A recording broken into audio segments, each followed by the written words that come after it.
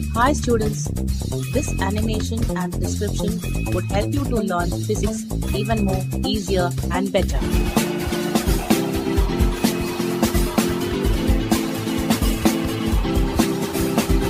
So please do watch it and enjoy learning physics.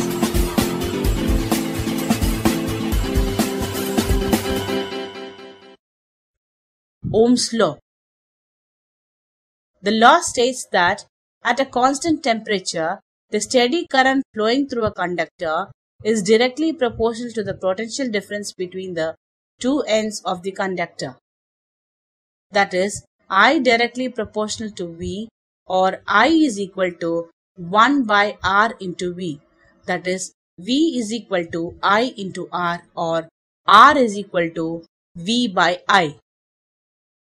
Resistance of a conductor is defined as the ratio of potential difference across the conductor to the current flowing through it. The unit of resistance is ohm.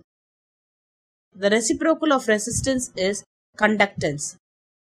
Its unit is mho or ohm inverse. Since potential difference V is proportional to the current I, the graph between V and I is a straight line for a conductor. Ohm's law holds good only when a steady current flows through a conductor. Thank you for watching. Please subscribe this channel for more videos.